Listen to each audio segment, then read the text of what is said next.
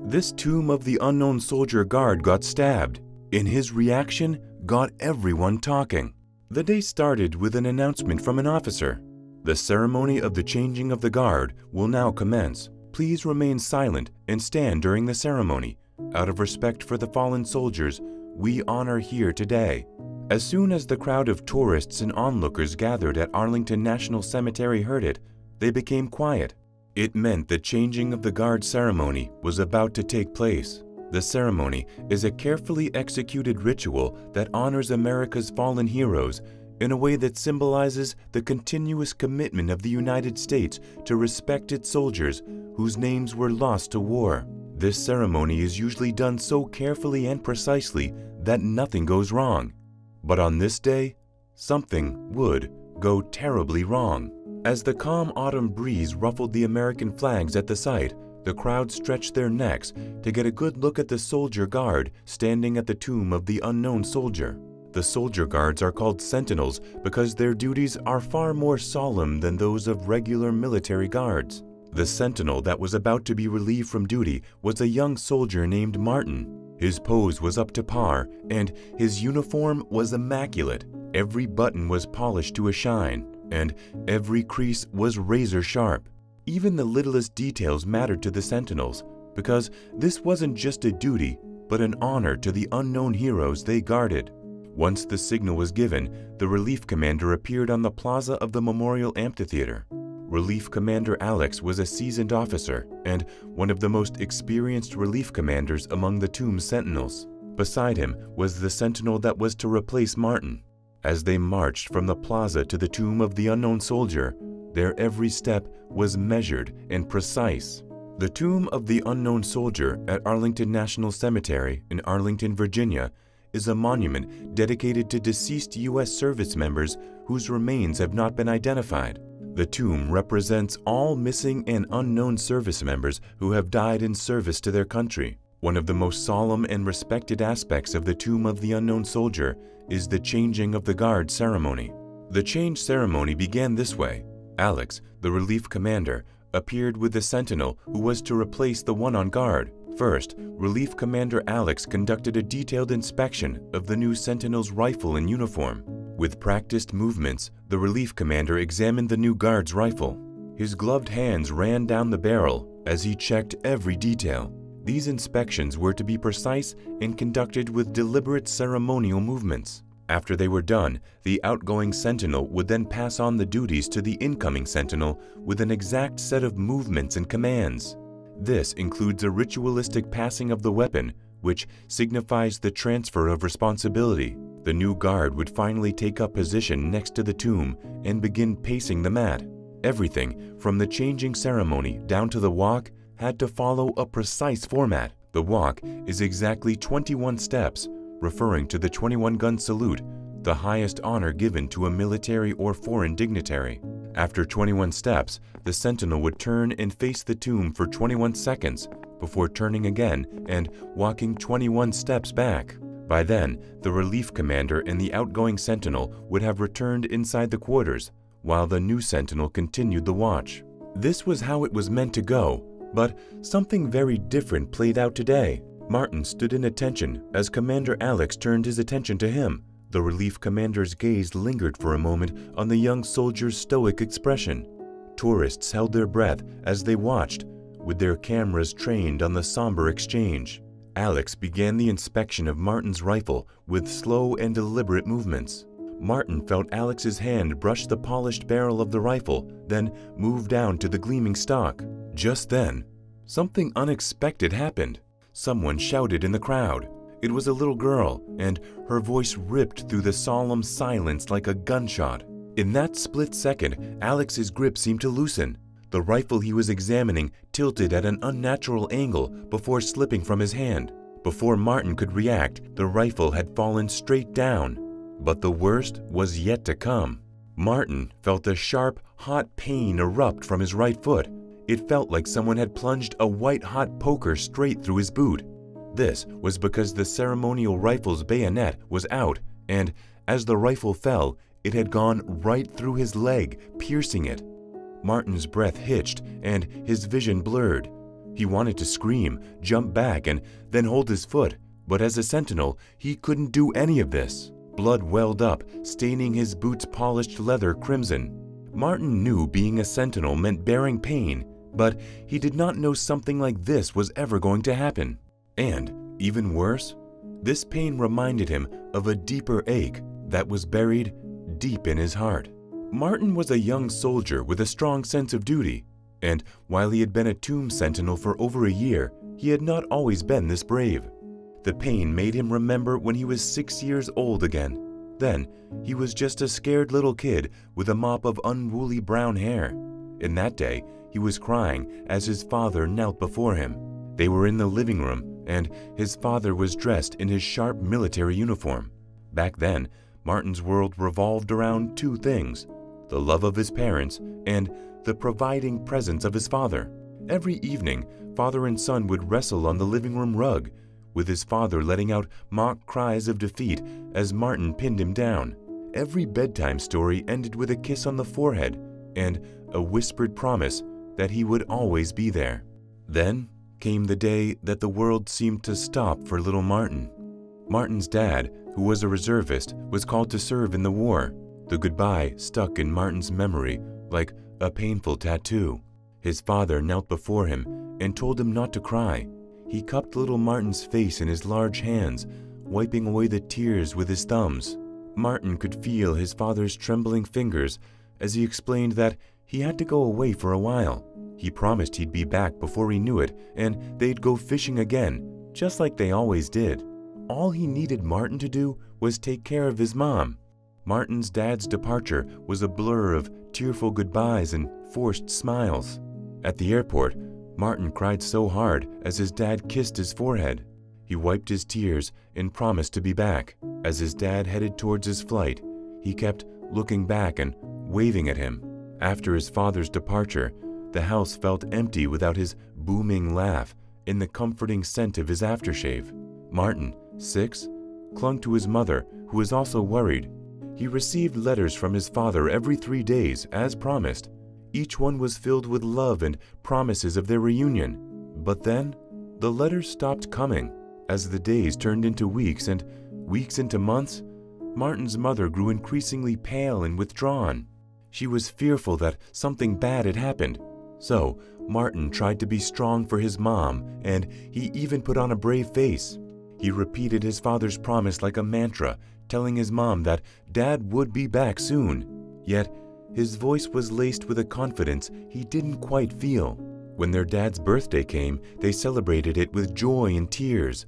As they blew out the candles on the cake, a knock on the door shattered the fragile hope they had. Martin's mother went to answer it with her heart pounding in her chest.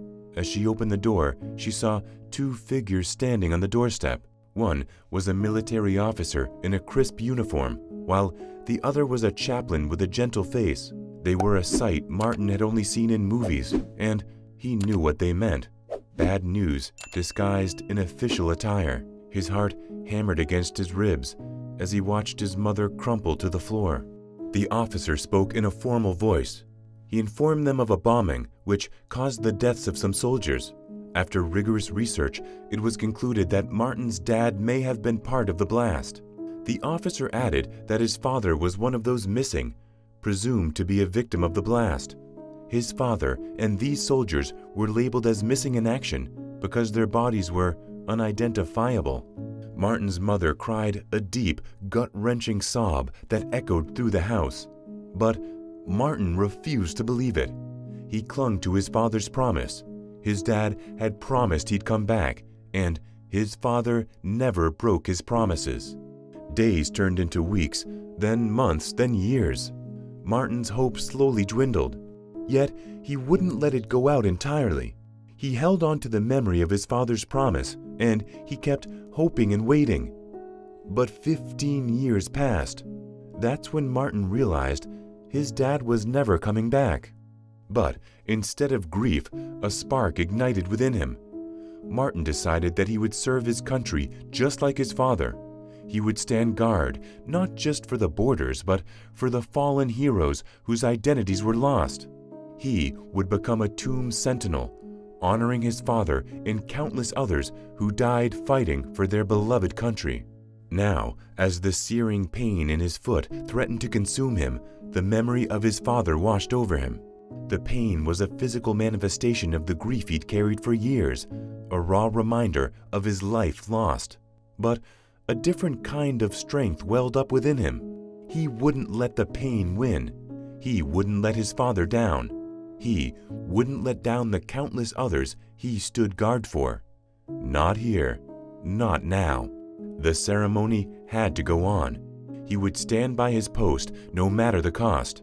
Martin strengthened his posture and met Alex's stunned gaze with a resolute expression. The ceremony had to go on.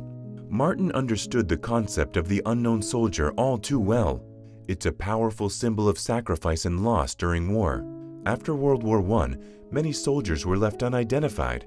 Countries wanted a way to honor these individuals who gave their lives but had no known grave. The idea was to select an unidentified soldier and give them a ceremonial burial as a representative for all unknown soldiers. The idea came to life on November 11, 1920, when both France and Britain buried an unidentified soldier in a place of honor. In France, the unknown soldier was laid to rest under the Arc de Triomphe in Paris. In Britain, the soldier was buried in Westminster Abbey, London. This date, November 11th, became known as Armistice Day, now Remembrance Day or Veterans Day, marking the end of World War I. On November 11, 1921, the United States chose an unidentified American soldier from World War I and buried him at Arlington National Cemetery in imitation of France and Britain. This site, known as the Tomb of the Unknown Soldier, has become a significant place of respect and mourning in the U.S. Over time, the concept expanded to include unknown soldiers from subsequent conflicts. For example, the United States later added unknowns from World War II, the Korean War, and, initially, the Vietnam War, before the Vietnam War unknowns were later identified and removed. Many other countries around the world have established their own memorials to the unknown soldier, each serving as a poignant reminder of the cost of war and the sacrifices of the military. These memorials are often placed in prominent national locations and are central to military and remembrance ceremonies. The resolve Martin displayed shook the relief commander. Alex had watched in horror as the rifle tumbled down and pierced Martin's boot. Shame washed over Alex like a tidal wave. He saw as the young soldier flinched for a split second before going back to his composed form. In truth, Alex felt even more pain than Martin did. It wasn't just about the dropped rifle or even the injury he'd caused. The truth was that all was not well with Alex that day. His daughter was in a coma. She had an accident on a school trip, and she was the only one in a coma. She was riding in the front seat when an out-of-control truck drove head-on into the bus. Heroically, the bus driver veered to the side of the road, causing it to crash and simultaneously intensifying the impact that ultimately led to his death. While some children sustained minor wounds, Alex's daughter was unconscious and dependent on life support. Alex was given time to properly grieve after hearing the news. However, Alex insisted on returning to guard the tomb, and after weeks of persisting, he was allowed to resume. But Alex was still worried. The reason he even returned to work in the first place was because work was the only way he could relax his mind. Back on duty, he felt better because of the discipline of his work. Being the relief commander, Alex was to relieve Martin, the sentinel on guard, while a new sentinel came in. He marched to relieve him as the crowd of onlookers watched. But Alex wasn't in a good emotional state. As he got to Martin, a girl screamed, and it sounded so much like his daughter's voice. Suddenly, the fear of losing his daughter rushed back. Would she wake up? If she did, would she ever walk again? Alex tried to brush off these thoughts, but the thoughts distracted him, causing the rifle to slip and fall. Alex was horrified, but, to his surprise, Martin remained very calm and composed. Despite the excruciating pain, Martin maintained his composure and professionalism. He finished the changing of the guard ceremony alongside the relief commander. Only a sign of pain on the sentinel's face and blood seeping from his boot showed how severe the injury was. It happened so fast that an ordinary eye would have missed it. But a tourist captured the incident on video. The video went viral, highlighting Martin's dedication and the stoicism of the tomb's sentinels. It wasn't the dropped rifle that captivated the internet, but the soldier guard's unwavering dedication after getting stabbed in the foot. The fact that the young soldier's face barely indicated pain astounded millions of people. His reaction got everyone talking. The video became a sensation, sparking a firestorm of online praise. It wasn't just Martin's bravery that people admired, but the entire mystique and dedication of the tomb's sentinels. News outlets swarmed Arlington National Cemetery, clamoring for interviews with Martin and officials.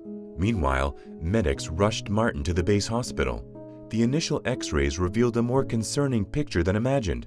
The bayonet wound might have lodged deep enough to cause an infection and potentially damage nerves.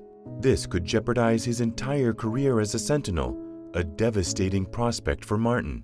Days turned into weeks, and the reporters camped outside Arlington. But all this while, Martin grappled with the possibility of a medical discharge. His dream of guarding the tomb was fading with each passing day. General Thompson, however, closely monitored the situation. He recognized in Martin not just courage, but an unwavering dedication to duty. Despite the injury, Martin was awarded the coveted Tomb Sentinel badge, a testament to his commitment and the resilience he'd shown throughout the ordeal. Martin's recovery was long and arduous. He battled the constant pain and the looming threat of permanent nerve damage. Physical therapy sessions became a daily battleground, a grueling test of his physical and mental fortitude. Each step forward was a victory, a defiance against the possibility of giving up his dream. And Martin wouldn't give up. The memory of his father and the promise etched in his heart fueled his determination. He pushed himself beyond his perceived limitations, defying even the therapist's expectations. Slowly and painstakingly, he regained full functionality in his foot. The news was met with cheers from everyone who had witnessed his unwavering dedication. He was offered the chance to continue serving as a tomb sentinel because of his exceptional spirit and his commitment to the sacred duty. The once shy soldier returned to his post as a hero. He was showered with praise and recognition by high-ranking military officials and commended for upholding the honor of the tomb sentinels. Martin, being humble, deflected the praise. He spoke not of his own actions, but of the importance of honoring the fallen soldiers, the unknown heroes whose sacrifices the tomb represented. His quiet dignity only added to the growing admiration. Relief Commander Alex, too, felt happy at the end. His daughter Lily had woken up from her coma. Tears welled in his eyes as he heard the news. His Lily was weak, and her voice was a mere whisper of its former self. But she was awake and squeezing his hand. The doctors spoke of a long road to recovery, but for Alex, it was a path he'd gladly walk. He spent every waking moment by her bedside, and the weight that had burdened him for weeks slowly lifted. As he recounted the story of the dropped rifle and the brave soldier, Martin, Lily's eyes widened. "Dad," she whispered, "that was on the news. You were there?" Alex could only smile. In that moment, the fear and worry that had consumed him for so long faded away, replaced by a simple joy. He wasn't just a soldier, he was a father, and his daughter was home. He had almost lost her, and now he had a second chance. He knew his duty at the tomb was important, but nothing was more important than his daughter. Alex was ready to put it behind him, and he was not worried, because there were brave soldiers to carry on, like Martin. The viral video became a staple in training programs as a wonderful reminder of staying calm under pressure and the unflinching devotion required to stand guard for people who couldn't speak for themselves. Martin's heroism and persistent dedication inspired a new generation of troops. He was no longer merely a soldier, but a symbol of loyal duty. The little kid who stood vigil in his heart for his missing father had grown into a man who stood guard for a country on the sacred grounds of Arlington National Cemetery.